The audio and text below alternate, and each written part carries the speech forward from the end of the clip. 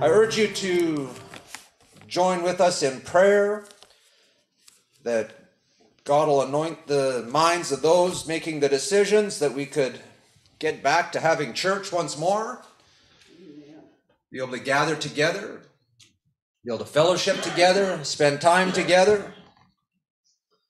I never realized how much I missed just that fellowship and that time, especially that we spend down at camp and different events, until you can't do it anymore. And then you realize exactly what you had and the things that we took for granted. And when they're taken away, then you realize it. We can turn in our Bibles this morning to Romans chapter 5.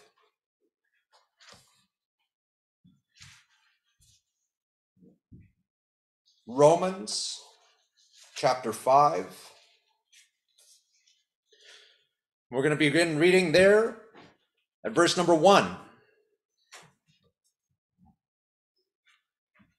says, "Therefore, being justified by faith, we have peace with God through our Lord Jesus Christ, by whom also we have access by faith into this grace wherein we stand, and rejoice in hope of the glory of God. And not only so, but we glory in tribulations also, knowing that tribulation worketh patience, and patience experience, and experience hope. And hope maketh not ashamed, because the love of God is shed abroad in our hearts by the Holy Ghost which is given us. For when we were yet without strength, in due time Christ died for the ungodly. For scarcely for a righteous man will one die, yet peradventure for a good man some would even dare to die. But God commendeth his love toward us, in that while we were yet sinners, Christ died for us. Much more then, being now justified by his blood, we shall be saved from wrath through him. For if, when we were enemies, we were reconciled to God by the death of his Son, much more, being reconciled, we shall be saved by his life. And not only so, but we shall also joy in God through our Lord Jesus Christ, by whom we have now received the atonement." Lord, I thank you, Jesus, for this day, for this opportunity, O God. I ask, Lord, that you would move in this place, that you would move in the hearts and the minds of all those that are hearing today, O Lord. We ask, God, for your special anointing and your touch today, God. We give you all praise, all glory, and all honor in Jesus' name. God bless you all. I want to speak to you for just a little while this morning on this topic: from an enemy to an opportunity. From an enemy to an opportunity. For many of us, our time before Jesus Christ, before he came into our lives, we would have been considered an enemy of God. No, the definition of an enemy is this: a person who is actively opposed or hostile to someone or something. We may not have considered ourselves to be actively opposed or hostile to God. I know I certainly didn't. I didn't think that I would have considered myself to be God's enemy before God came into my life. I didn't necessarily believe what people believed. People would come to me and they would maybe want to share something about God, and I wasn't interested in hearing it. I might have laughed at them if they thought that if they told me that years down the road I was going to be in church, but I didn't actually consider myself to be what this says: someone opposed or hostile to someone or something. But you see, we walked after our flesh. We did things that we wanted to do. We were not submitted to anyone or anything. Again, I know for myself, I can only speak about myself because I'm the one that I know. I know that I was not submitted to anyone. I did what I want. I went where I want. I thought the things that I wanted to think. I spoke what first thing that would come to my mouth. There was no submission to any higher authority. I might have been submitted to, in some aspects, to my parents. As my life got older and I had moved out of their home, I might have still submitted to some of their ways and things that they requested of me, but I wasn't no longer even under their authority anymore. I was my own man, making my own decisions, doing what I wanted to do. I most certainly was not submitted to the Word of God or to what God might have wanted in my life. Romans chapter 8 and verse number 6 says, "For to be carnally minded is death, but to be spiritually minded is life and peace. Because the carnal mind is enmity against God, for it is not subject to the law of God, neither indeed can be. So then they that are in the flesh cannot please God." Verse 7 stated, the carnal mind is enmity against God. Enmity has the same meaning as enemy. It is the state or feeling of being actively opposed or hostile to someone or something. Here it says it is the state or feeling. Not that your actions or whatever, but you're in that state where you were opposed to God. So by taking that, it says the carnal mind is enmity against God. It says the carnal mind is when you are in that state when you are opposed to the things of God. Because you're not following what he's asked you to do. Even though you may not consciously be opposed to God, when you allow yourself to be carnally minded, you are opposing God. Because God wants us to walk after the Spirit and not after our flesh.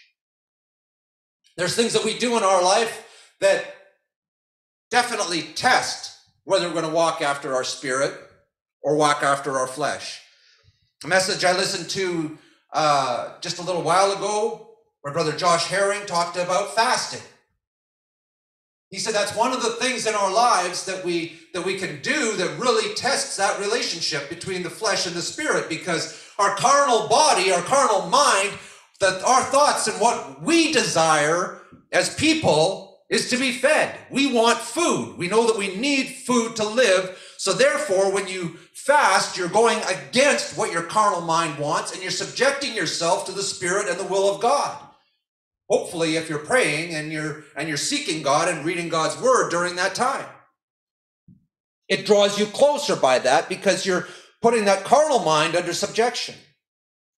So by this reasoning that we've looked at this morning, when it says in Romans 3:23 that all have sinned, it means that each and every one of us were or are enemies of God, depending on where you are in your relationship with him. I look at that, now I can look back at my life, and I can say, and I can know with an assurity that my life before God, I was his enemy. The Bible tells me so. That's what I liked about what we read in Romans chapter 5. It says in verse 10, "For if when we were enemies, we were reconciled to God by the death of his Son, much more being reconciled, we shall be saved by his life. God commendeth his love toward us, in that while we were yet sinners, Christ died for us. While we were his enemy, he died for us. When we didn't know him, he died for us. When we didn't even care about him, when maybe we were some that were actively against him, he died for them." He said before that in verse number 7,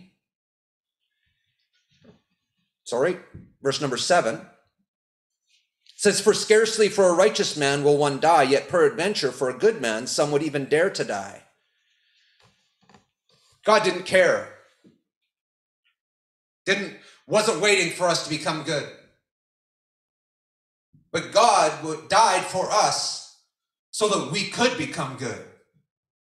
God reached for us to make us into something that we were not before.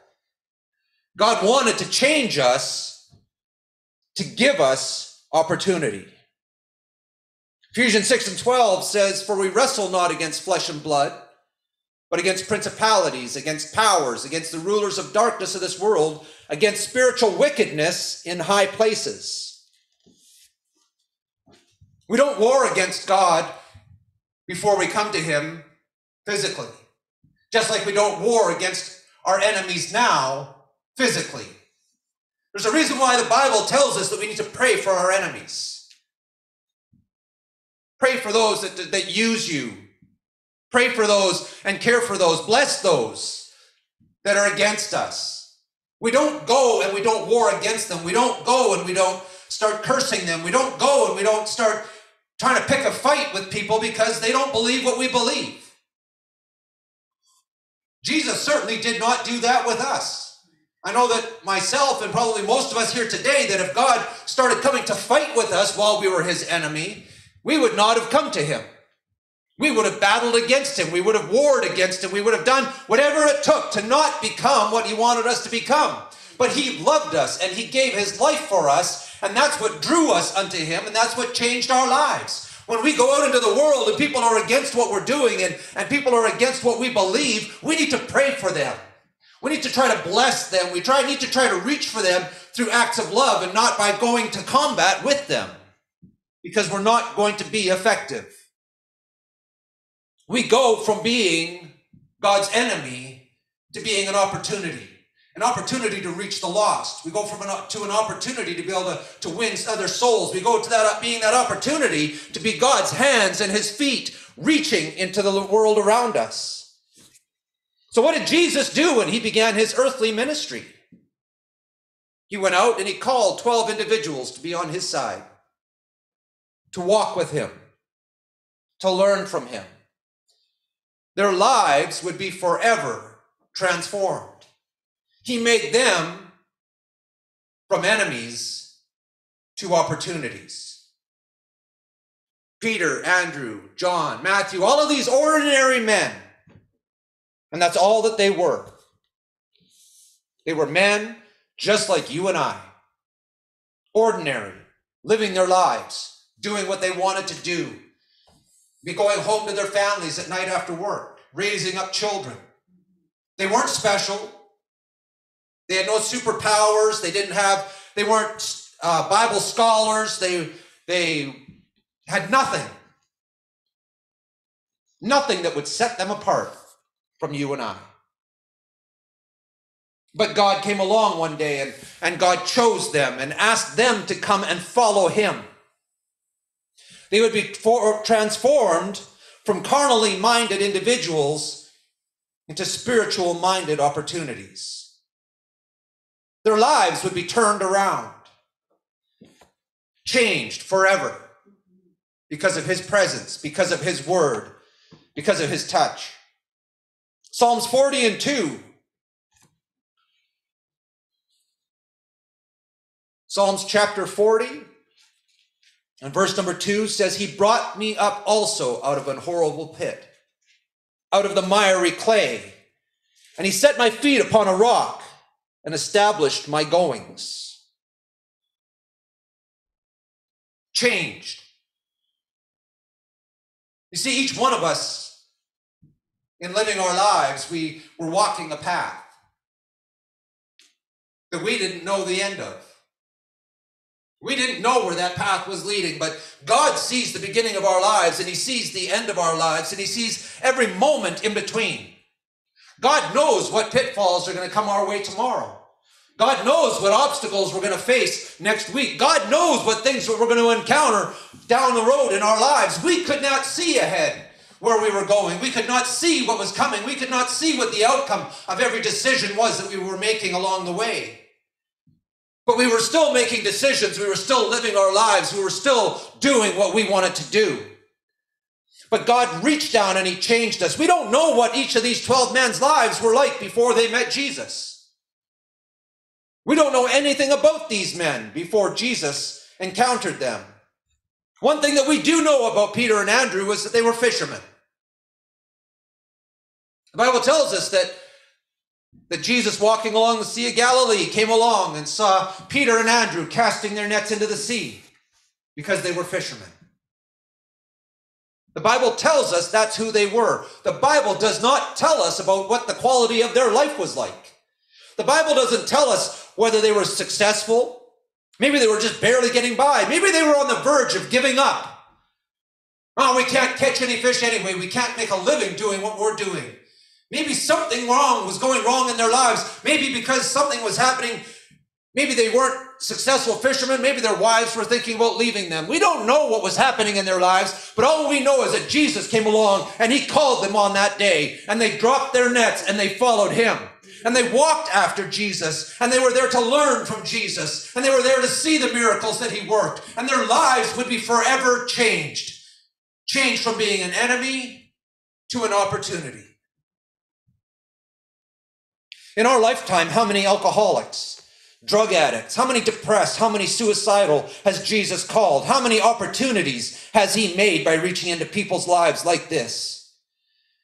I know for myself, he spoke to me. I know that for myself, he called me and he turned my life around. Yeah. He changed me from where I was going to where I am today. He made me into an opportunity, my life into an opportunity. Every weekend I was on a bar stool. Now every weekend I'm on a church pew. What once was my lifestyle was to go to the bar, and every Friday, Saturday night, and sometimes even during the week, became a lifestyle of being in church every Wednesday and every Sunday, and every opportunity that I could be used for the will of God. That when somebody calls and they need me, I try to do my best to try to be there to help them. I try to be that light. I try to be that example. I try to be what it is that God is calling me to be. Not living my life anymore for myself, but living my life as an opportunity to get into somebody else's life, as an opportunity to help somebody else out, as an opportunity to make a difference in somebody else's life. Because once God gets a hold of you, your life is no longer your own. Now it's about reaching somebody else. It's about helping somebody else. It's about being the light of God to the world around us. It's weird because now I can remember when I first came into the church that I would go on Sunday mornings.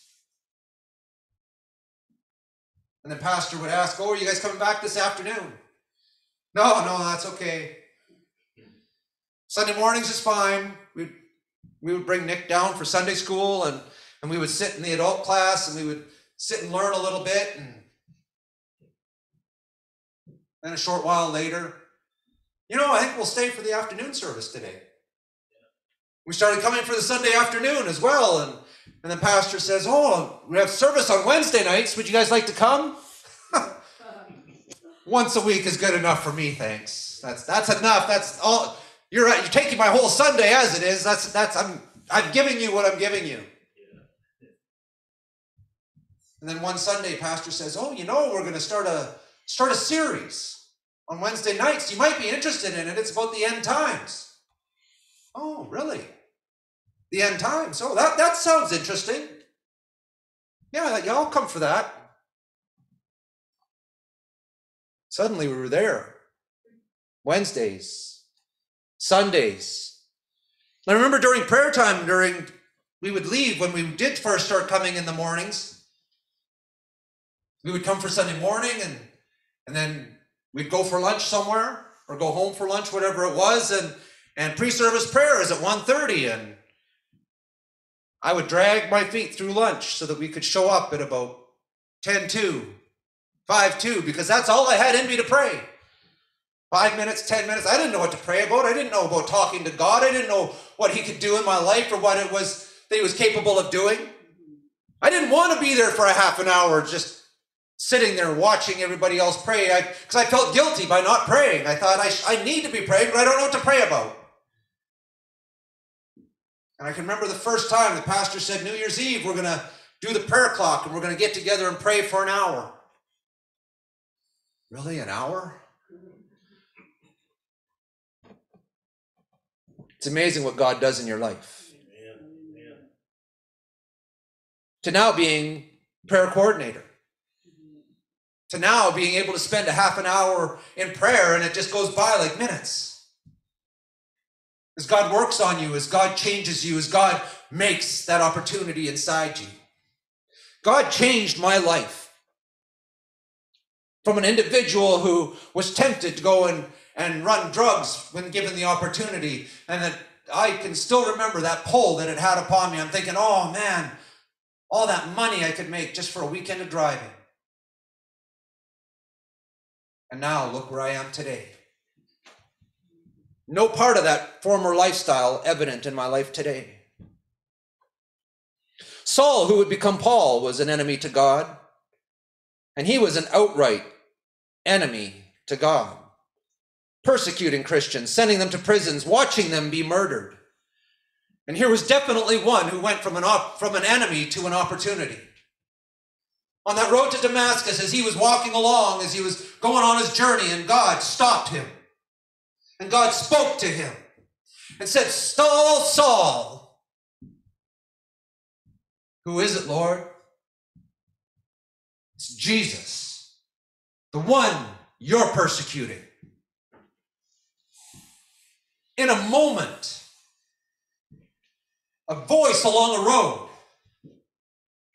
changed his life forever. No longer would he be Saul. No longer would he be the one leading the group persecuting the Christians, but he would become Paul, and he would become the one to write 2/3 of our New Testament Bible. He would be the one to become the apostle to the Gentiles. He would be the one to go out and reach those that others were not willing to go and reach for.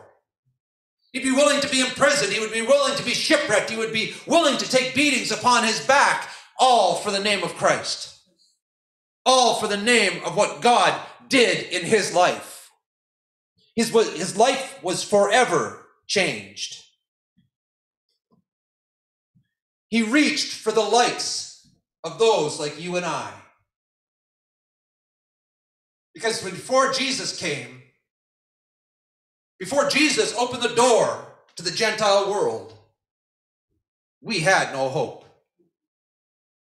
We were lost. We were on the outside looking in.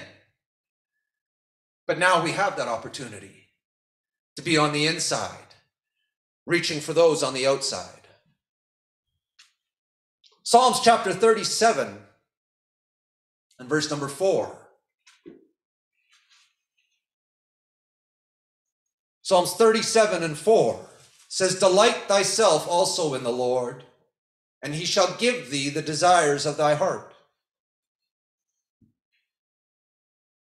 Now, I've heard it said that scripture gets turned around a lot of times. When you first read that scripture, you think, "Oh, this is wonderful. Delight myself in the Lord. He's going to give me everything that I've ever wanted." Yeah. That's not what that means. It means delight thyself also in the Lord, and he shall give thee the desires of thine heart. The desires of your heart that you once had are no longer going to be the desires of your heart. But God will put into you new desires, new hungers, new wants, new wishes, and he will give those to you. And because those desires are going to be real to you, and those are the desires that you're going to search after, and those are the desires of your heart that God is going to fulfill. When you go from saying, "I'm going to live my life for me, I'm going to do the things that I want to do, go the places that I want to go," suddenly God gets into your heart and God changes your life and God changes your course, and you start looking, you start thinking, "God, what do you want me to do? God, where do you want me to go? God, how do you want me to act? What do you have envisioned for my life, God?" And as you look to that, and as you seek after that, and as you desire that with all of your heart, God does it. And he makes it come to pass. And he starts organizing things in your life and starts orchestrating things to make those things happen. Because he's given you those desires. Inside the life of every person lies an opportunity. An opportunity to be so much more than what you currently have.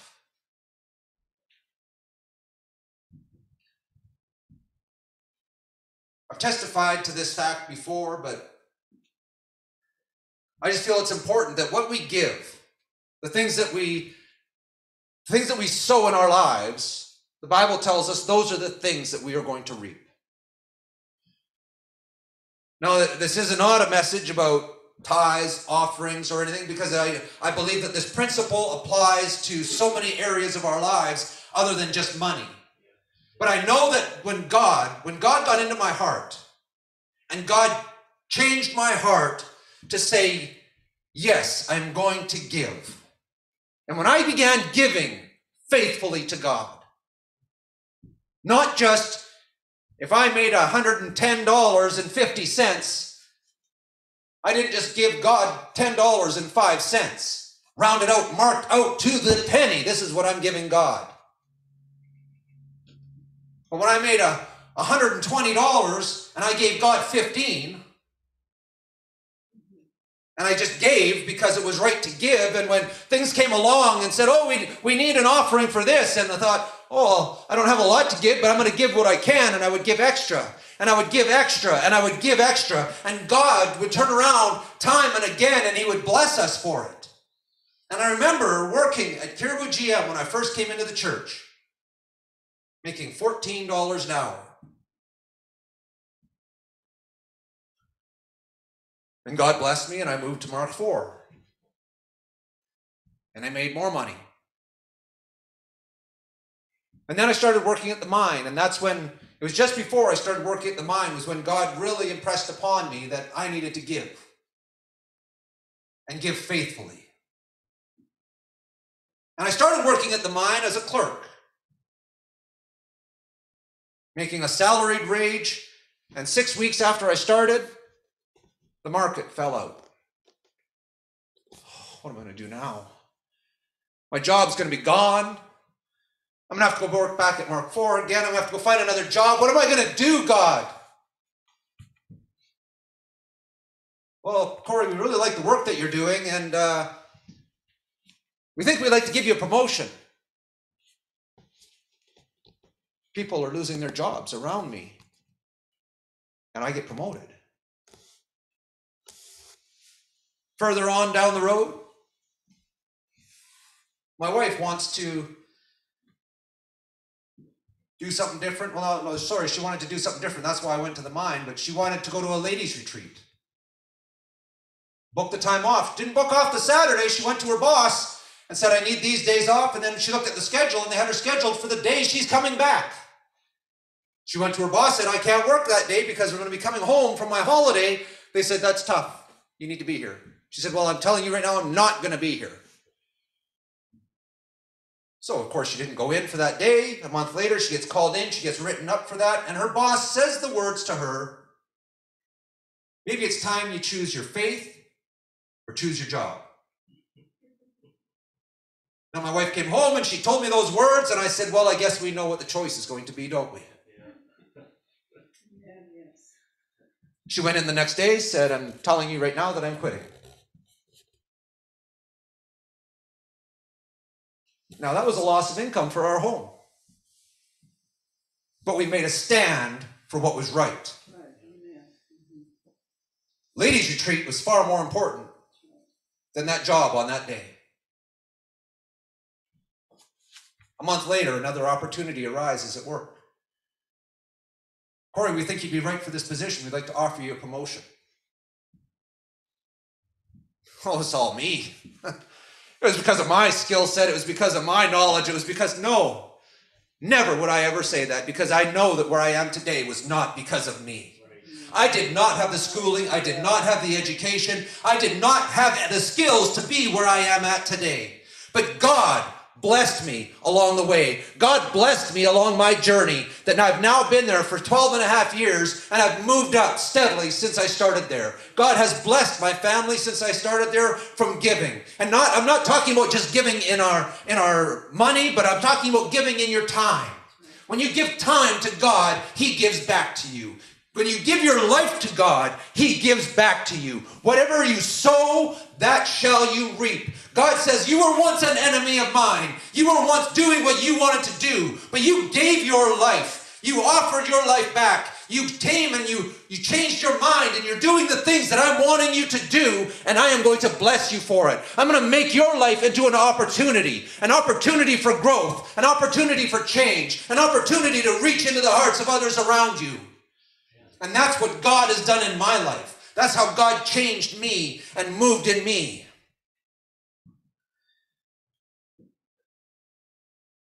John chapter 10 and verse 10.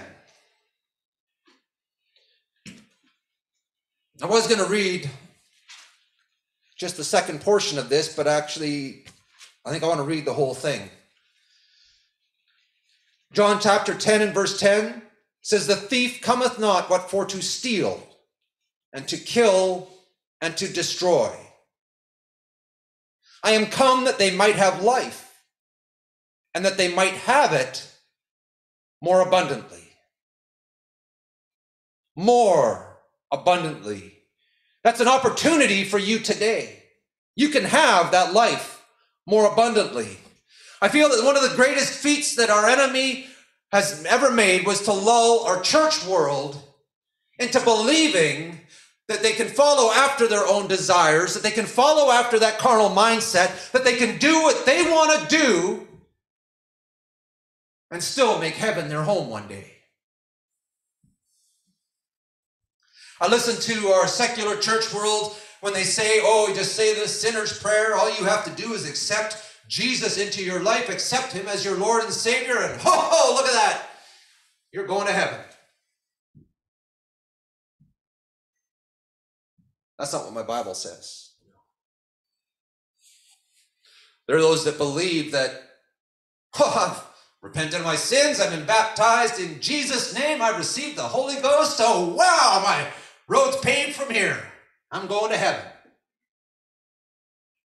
I'm sorry, that's not in the Bible either.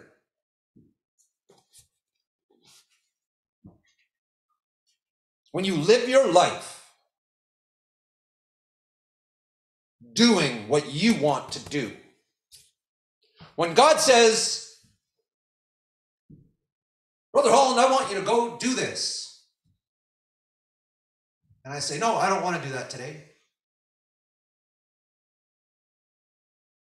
And he keeps asking me to do something and I don't do it. My mind becomes carnal. I'm following after the carnal mind, not the spiritual mind. The scripture that we read in Romans chapter 8 says, the carnal mind is death. How much more plain can it be? When you're doing what you want to do and not following what God wants you to do, leads to death. Our enemy, the enemy of our souls, Satan, he is the one who has lulled the church world into believing that you can do what you want to do and still make heaven your home. You look around at so many so-called Christians today that live their life exactly the way I used to live. They're on that bar stool.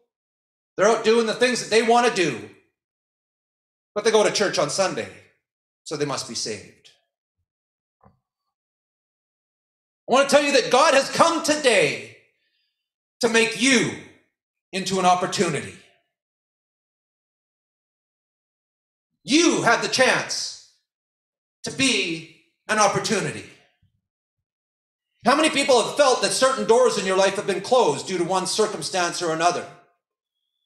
It's easy to come up with excuses as to why we can't do things. Well, this is what happened to me during this time. This is things that have happened to me, and this is why I can't do and why I can't. On my LinkedIn yesterday, I saw a little video clip that says, anytime you think that you can't do something or that life is too hard, look at this guy. And it was a man who was playing ping pong with no arms, holding the paddle in his mouth. And he was whooping the other guy. I can't move that fast as what he was moving with two arms. If I had a paddle in both hands, I couldn't beat this guy. When we think that we've got it rough, remember that there's people out there that have done so much more than we've ever done, that have achieved such greatness out of sheer force of will. And how much more can we do when we have God on our side? When we have God orchestrating things in our lives, when we offer our life to him and say, God, I want to be used by you. I want to be available to you. I want to be used for your glory, for your kingdom, for your honor. And God reaches into our life and God changes us from where we're at and God moves in us and makes us what he wants us to be. There's so much more that we can attain. There's so much more that we can do in our lives when we offer it all to him. From that time that Jesus died on the cross, the door to opportunity was opened in every person's life. John 15:13 says, greater love hath no man than this, that a man lay down his life for his friends. Verse 14 says, you are my friends.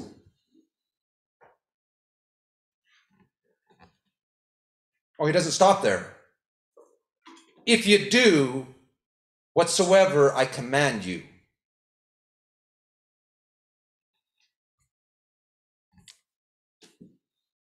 I want that to sink in. Our definition today of friendship is how many people you have on Facebook.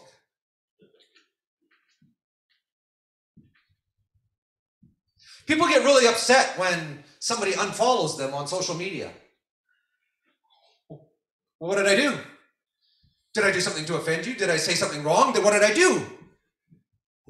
A lot of times the other person is just the fact that they've realized that they've got 500 friends on Facebook and they don't really know more than about 10 of them. And they've decided to clean it up. So they unfollow a whole bunch of people, and they suddenly now they've offended everybody because they're not their friend anymore. Well, we weren't friends to begin with. I knew your name, I knew your picture, I can see what you're doing in your life because you post every meal on your social media, and you post every time you go to the washroom, and you post every time you take your dog for a walk, and you post every time you go to the grocery store. So I know what's going on in your life, but I don't know you. God's definition of a friend is not the same as our definition of a friend today. People think, oh, because I know who Jesus is, he's my friend. People think, oh, because I've heard that name before and I know what the Bible is, well, he must be my friend. Jesus' definition of a friend is somebody who he knows, that he has a relationship with. And he's very specific in this verse. He says, if you do whatsoever I command you, you're my friend.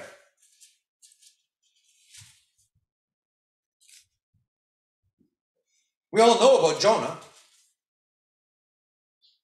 Jonah, I believe, was a friend of God's. God knew him. Jonah knew God. And when God came and spoke to Jonah and said, I want you to go to Nineveh, I want you to go preach to them, I want you to go tell them what they need to do, Jonah said, no. I don't want to do that. Don't want to go there, don't want to preach to them. It's not going to make a difference. Whatever the thought was in his mind that led him to get on a ship and go the opposite direction. But God said, not so fast, Jonah. I'm not done with you yet. Jonah, you are my opportunity. Jonah, you are the one that I've called. You are the one that I've chosen. You are the one that I want to go and do this. That city is never going to be reached if you don't go. Because I choose you.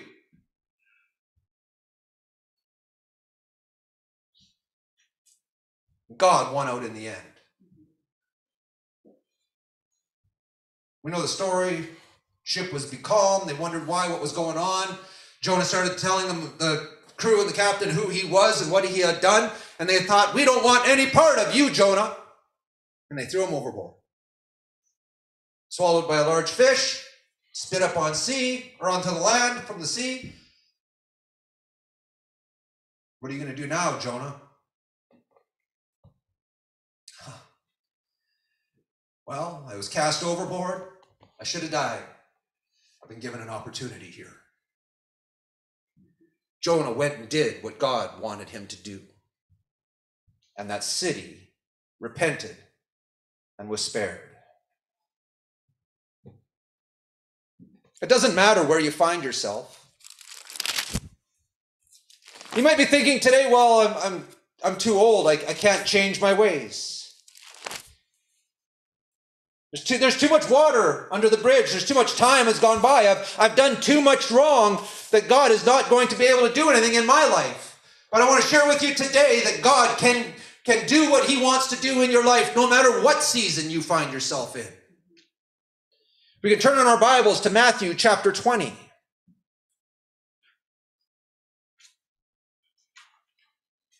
Jesus shares a parable with us that tells us that it doesn't matter what time, what season that you're called. You can go from an enemy to an opportunity in an instant. Matthew chapter 20, starting at verse number 1. It says, "For the kingdom of heaven is like unto a man that is a householder, which went out early in the morning to hire laborers into his vineyard. And when he had agreed with the laborers for a penny a day, he sent them into his vineyard.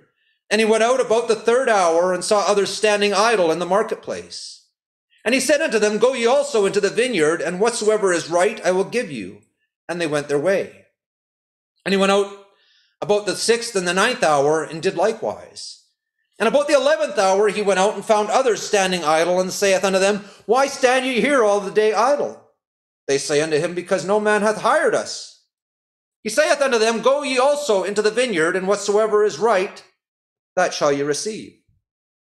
So when even was come, the Lord of the vineyard saith unto his steward, Call the laborers, and give them their hire, beginning from the last unto the first. And when they came that were hired about the 11th hour, they received every man a penny. But when the first came, they supposed that they should have received more, and they likewise received every man a penny.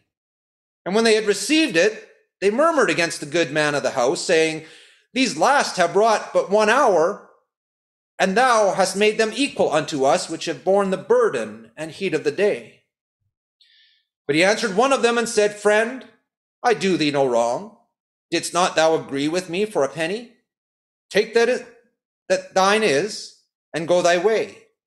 I will give unto this last even as unto thee. For it is not lawful for me to do what I will with my own. Is thine eye evil because I am good? So the last shall be first, and the first last. For many be called, but few chosen."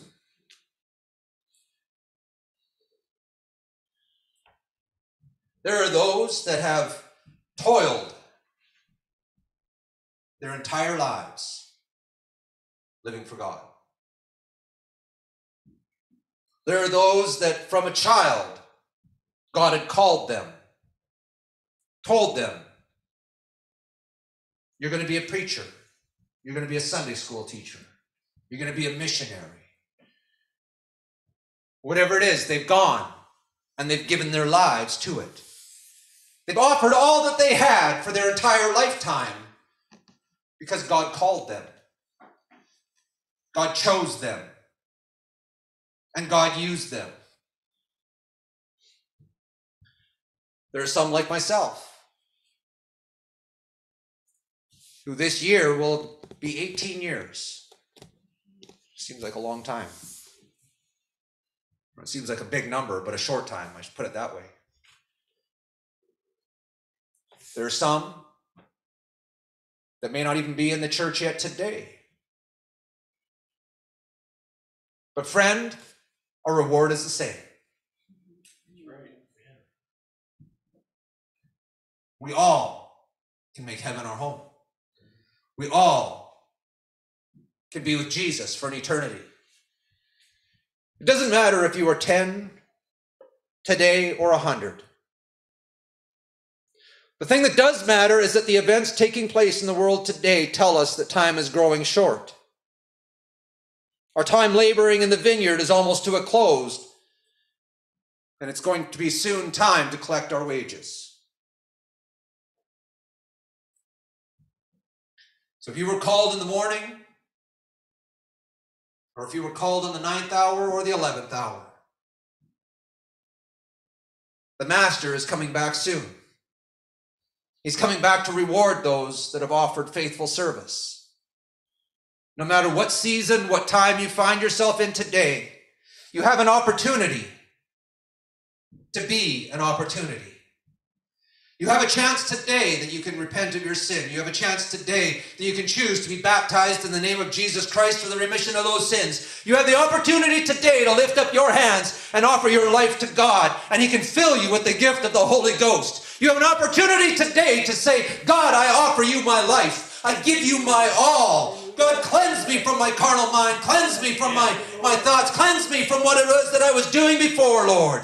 Wash me. Make me clean. And I am yours, God.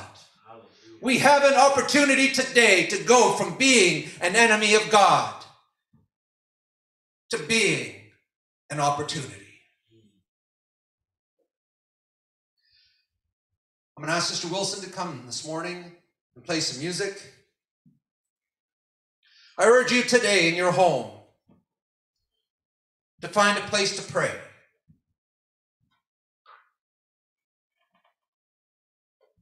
Say, God, what have I been doing in my life? From sinner to saint. God, have I been doing everything that I've been doing for you? Have you been my focus? Have you been my purpose? Have you been my direction? Or am I allowing my carnal mind to be in control?